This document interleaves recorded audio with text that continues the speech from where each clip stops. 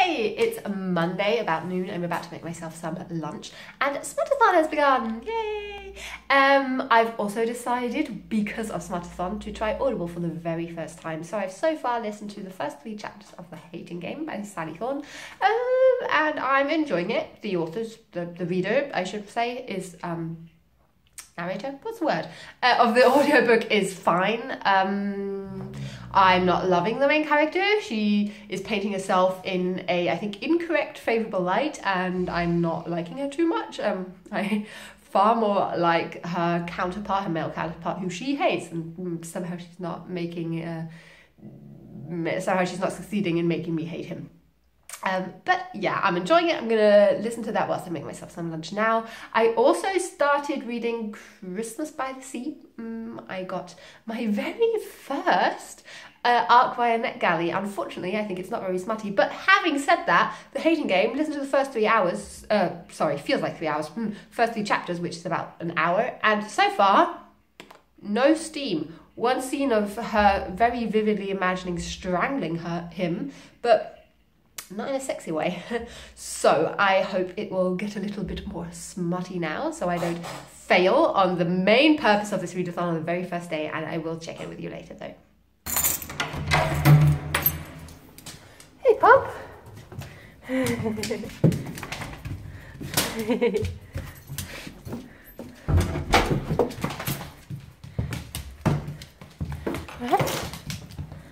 Yeah, hi. Hi. Good girl.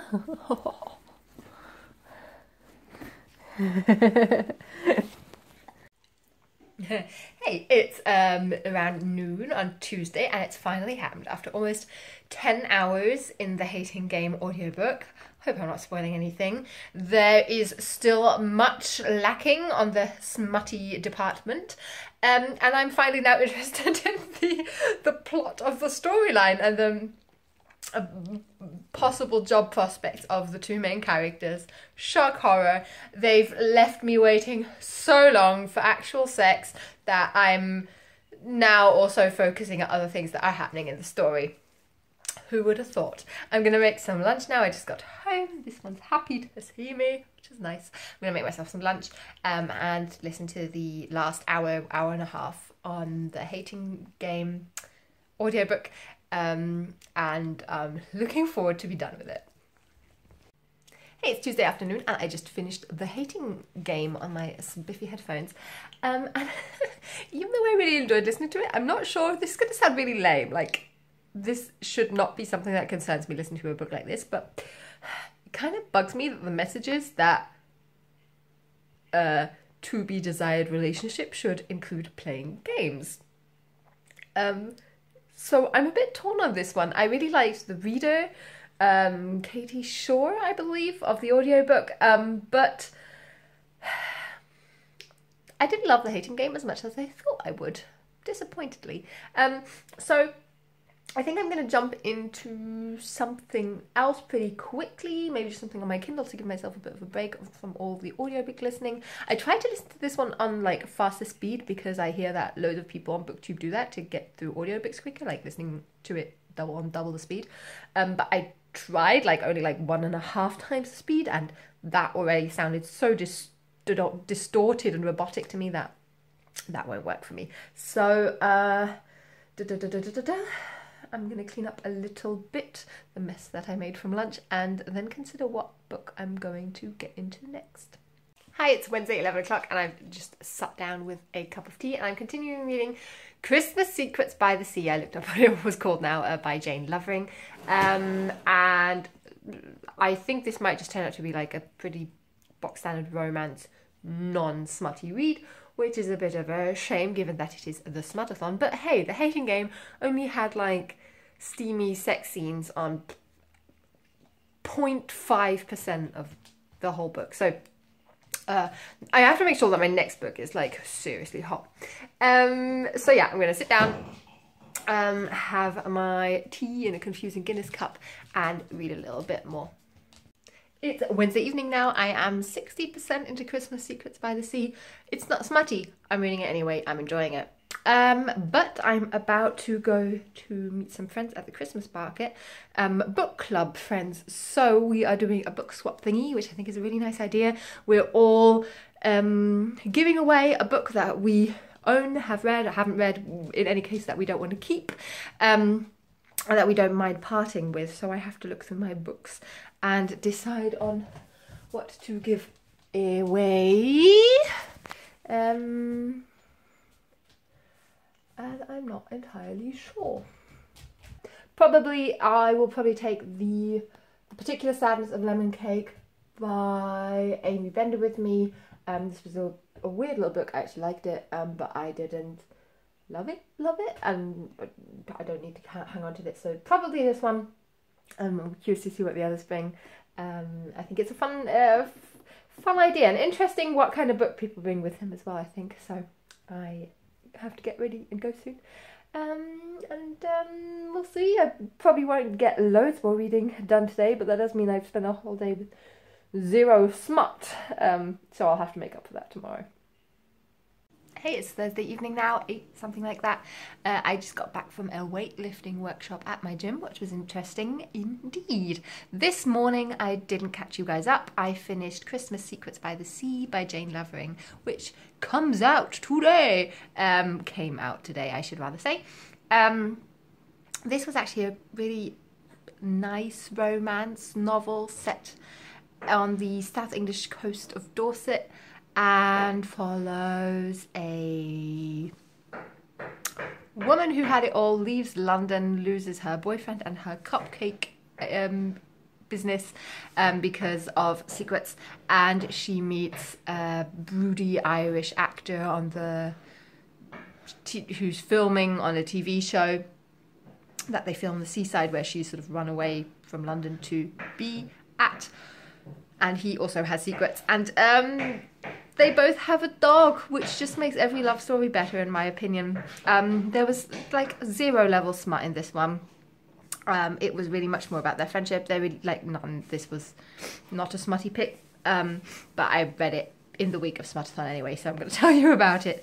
I've now read the first 30 pages in. I'm glancing down to see what it's called, Warm Me in Winter. I was planning on reading this. I talked about it in my TBR.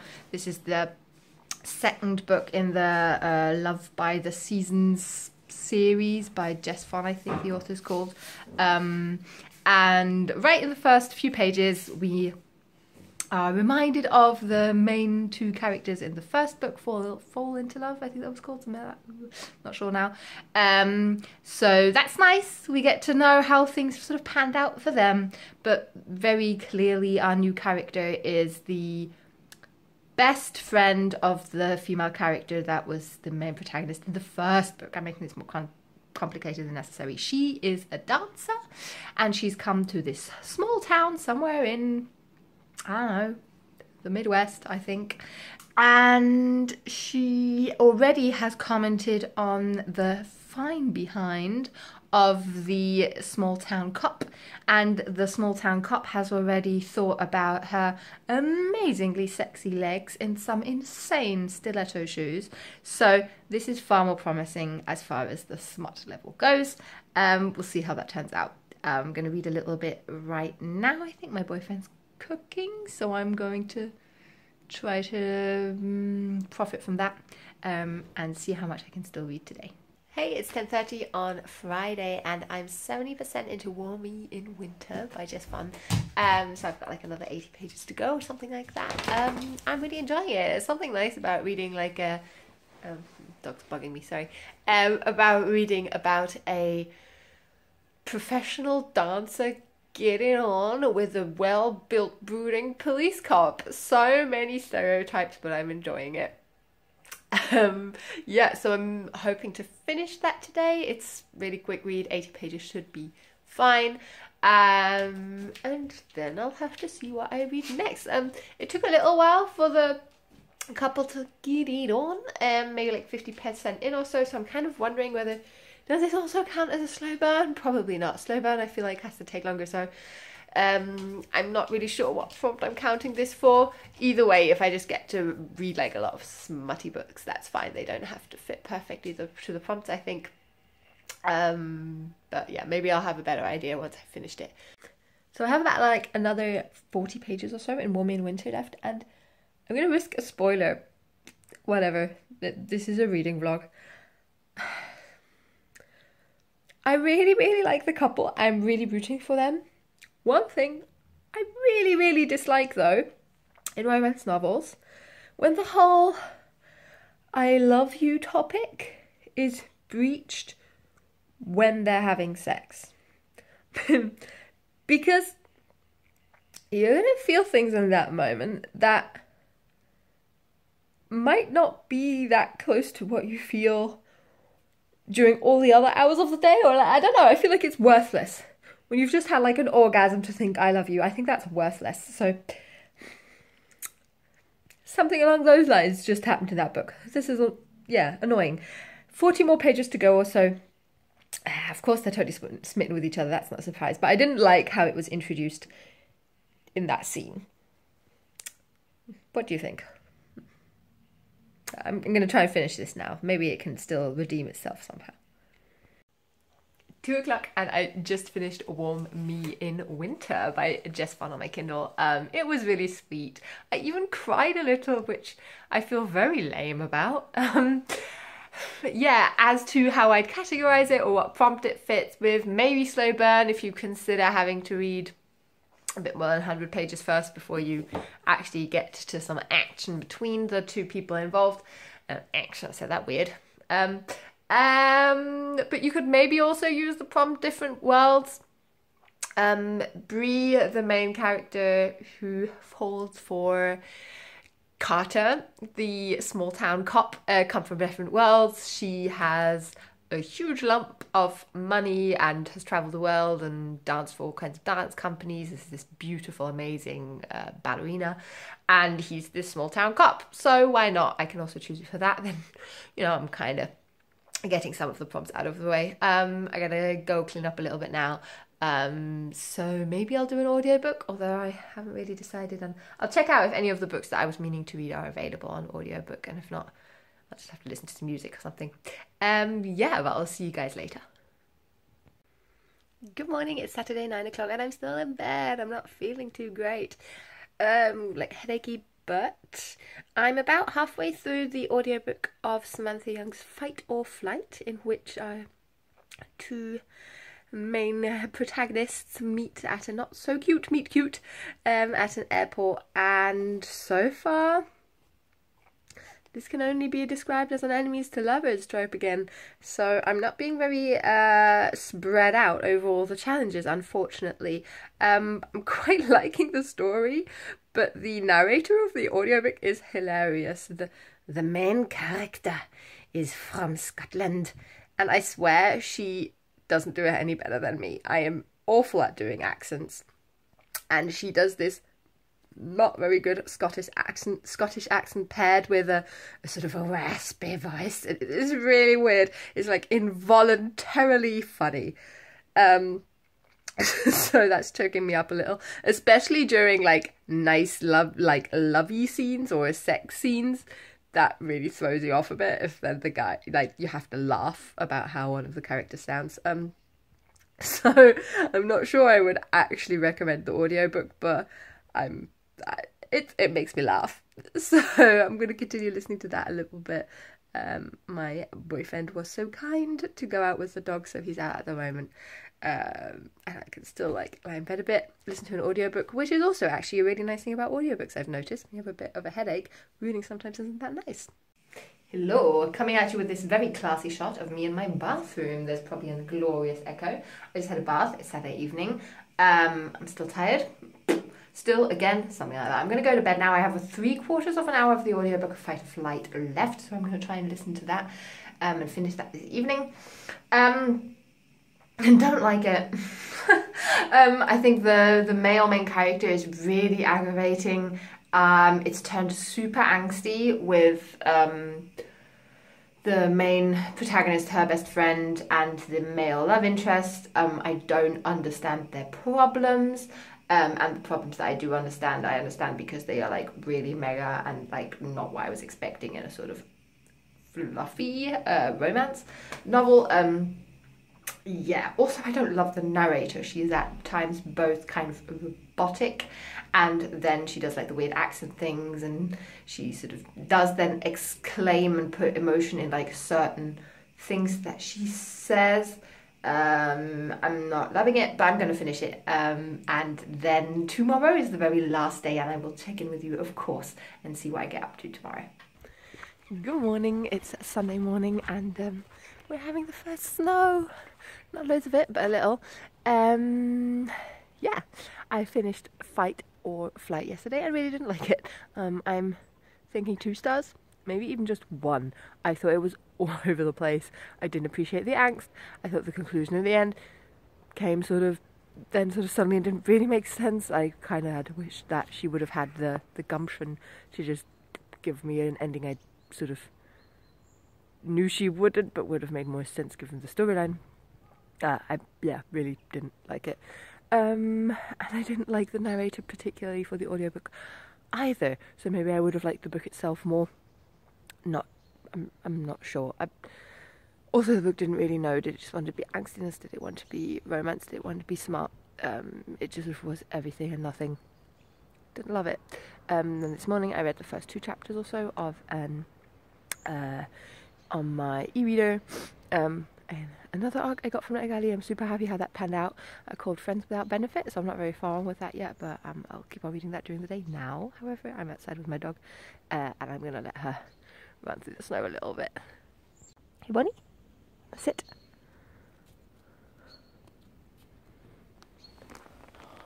Stay. Get it free.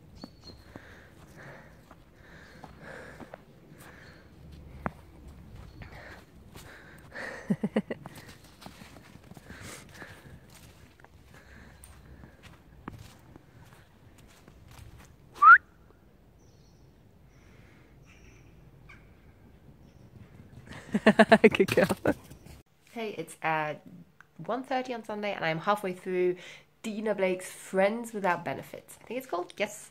And I really like it so far. The love story is really, really sweet. And I've gotten my share of smut, so as far as the readathon goes, this has been the best pick so far. It's about 2 women falling in love, and one of them hopefully finding a new chance after having pined over her straight best friend for years and years and years. And I think her best friend is kind of going to mess it all up a bit. But so far there's been relatively little angst and drama, which I appreciate. The drama not actually being between the 2 that we're rooting for, but sort of the best friend who I hope will stay out of it in the end. We'll see. Really good one so far, halfway through. Maybe I can finish it later. We're going off to meet some friends now, so maybe not. We'll see. So now it's Monday and Smutathon is over. It ended yesterday. I didn't quite complete Friends Without Benefits, but I finished that this morning, and I think I'm giving that like 3 out of 5. Probably. I liked that it is actually about 2 adults who both are open about the fact that they like each other and they end up in a relationship. I had very little of that during Smutathon. And it's just sort of the beginning of a relationship that you really root for. I thought a lot of the storyline with the best friend sort of getting in between them and just being a bit of a bad friend, being a sort of controlling, jealous, bad best friend, was over the top. Maybe I just have better friends than that. And I thought it was solved in quite a weak way in the end. But I liked reading a book that was a bit different. I thought it was interesting, this being the only book that I read that had 2 same-sex adults in the relationship, that ironically this was the one where there was the least cat and mouse chasing, I love them but they can't know, like they were actually nice to each other. So that was a fresh fresh breath of air. So all in all, I read or listened to 5 books during Smutathon, which I am thrilled about. One of those, the Christmas Secrets by the Sea, didn't really end up qualifying as being a smutty read, and that one, as well as Friends Without Benefits by Dena were given to me by NetGalley, so I didn't pay for them. I also tried out Audible for the very first time, which was actually really cool. I really do like listening to audiobooks and listening to the ones that I want to listen to. Like, I'm very limited by my local library when it comes to audiobooks. And listening to sort of smutty content, I actually thought was less sexy over audio than reading it myself somehow. I always got distracted by sort of thinking about how the narrator chose to read something. But on the whole, like, a romance novel as an audiobook I thought was really good because it's just easy to keep track of the story. I find myself missing details when it's a sort of more literary work, although that sounds super snobbish. I loved Smutathon. I thought it was great fun. I read something like 1,000, I think I calculated it, and was roughly 1,340 pages if you add up everything that I consumed over the week. Thank you so much to the hosts of the Smutathon. It was a great time. And now I need a break from romance. It was a lot of the same stuff. I was unlucky with some of the tags that I chose. I felt like everything ended up being enemies to lovers, and some stuff that was portrayed really rubbed me up the wrong game. I didn't love the hating game. I didn't love the message of a relationship only being exciting if you play loads of games with each other. Fight or Flight, I thought, was a really bad audiobook. I really didn't enjoy that one. I didn't like the narrator, but I also really didn't like the fact that the male love interest was just an asshole, and she focuses the woman that goes along with that guy focus on the fact that he's the only guy that was ever truthful to her and honest. And I just think if you just are being an honest asshole, that doesn't actually make you that much of a better person. And the author in Fight or Flight chooses to cover quite heavy topics. There's like trigger warning for like domestic abuse in this one, but just as there is domestic abuse in one relationship, the main relationship that the story is about also, I think, has so much unkindness and just emotional abuse, and like telling the other person something that you know will hurt them the most, and that's then the relationship I'm supposed to root for. I didn't root for them, and I was a bit disappointed that the author didn't choose to make more of a standing when it came to the conclusion of that relationship. Bit of a tangent. Anyway, Smutathon, great fun. Let me know what you read, and I'll talk to you very soon. Bye.